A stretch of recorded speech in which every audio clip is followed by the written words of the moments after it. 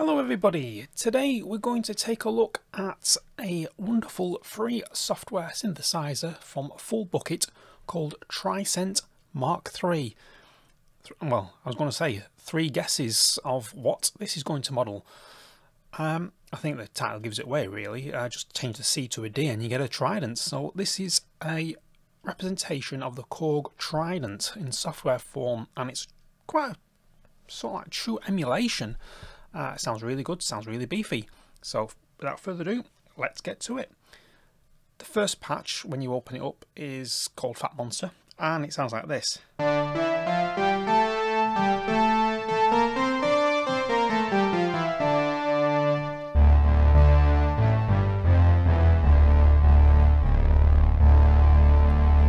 Nice beefy low end on that one. So what we've got here, we've got a key sign area, a flange on a synthesizer. So we'll just quickly gloss over these very well as swift as I can really. This key assign, if you want to do a split between the synthesizer, brass and strings. So basically this is what the Trident is made up of. You've got a synthesizer module, you've got a brass module, and you've got a string module, and you can mix between the 3 of these, and you can split the keyboard. So if you want just the left hand to have brass, so you move that to the left. If you want the right hand to have the synth, you just move that to the right, and your keyboard splitters at C3. So that's the synth, that's my brass, and that's the split point. So that's very simple how you set your split up on the keys. So we'll just get that back to middle. There we go. That's it. So in the synthesizer section, you can do your usual waveform of saw, pulse width modulation. And you can control the pulse width modulation here and the pulse width. Your octave is your standard 16 foot, 8 foot, 4 foot. So 16 foot gives you more of a bass sound. I'm going to just turn off the string and the brass.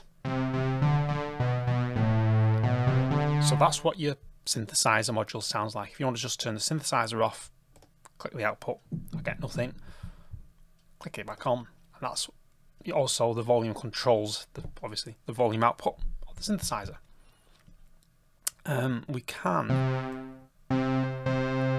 add another octave in, turn it off, make it a bit beefy with the 16 foot, double the 8 foot, 4 foot.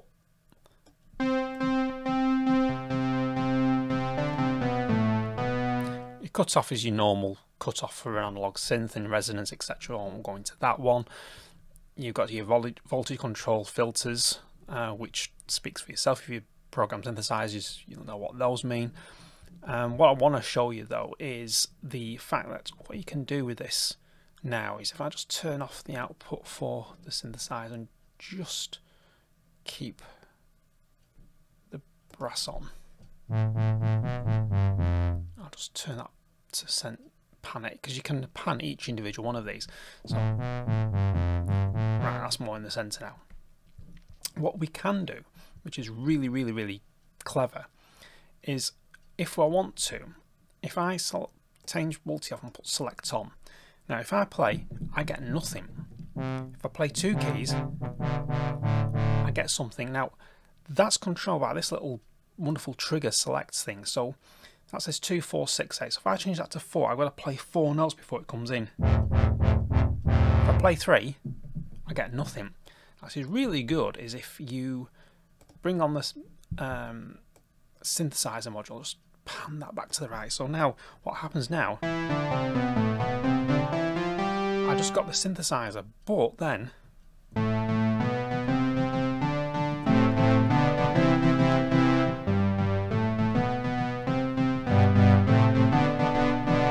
so you can do an effect like that where you play a single lead line, and then when you play like in thirds afterwards, you bring the brass in.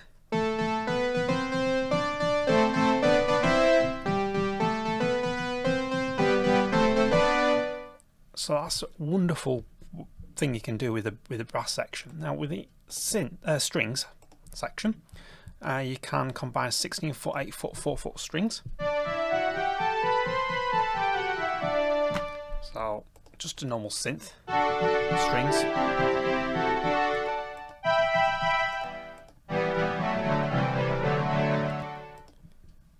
So, and then you can introduce like a bone effect.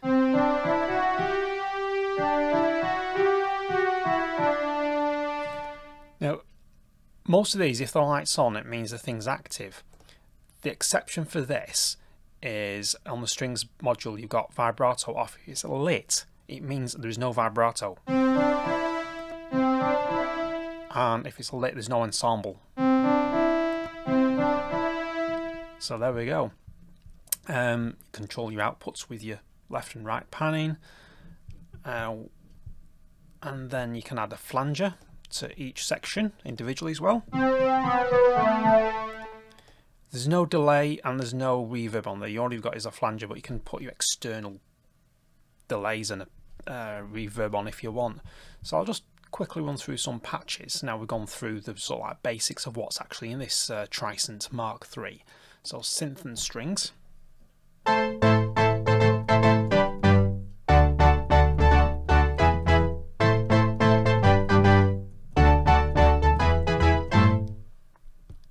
It's not bad. White stereo pad.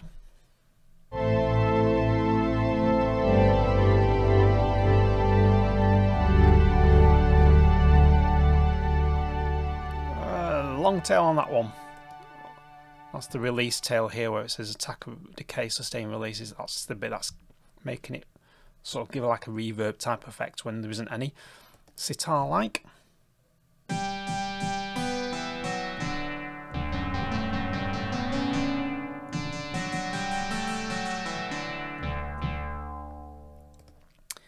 And we'll just go for, let's see, the body pad.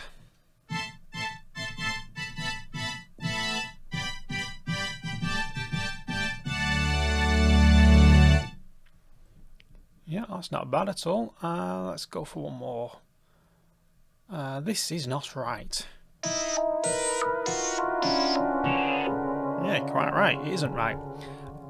What we can do here as well, this is the old Korg Trident was limited to 8 voice polyphony. What you can do is if you switch that off, you can go up to 64 voice of polyphony there, which is absolutely amazing.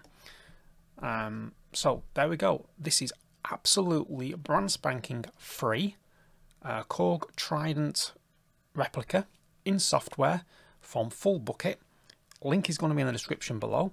If you like this video, give it a thumbs up, subscribe to the channel, ding that bell and you'll be informed when the next video is up as we continue our little series on free software, synthesizers and effects that you can get without spending a penny.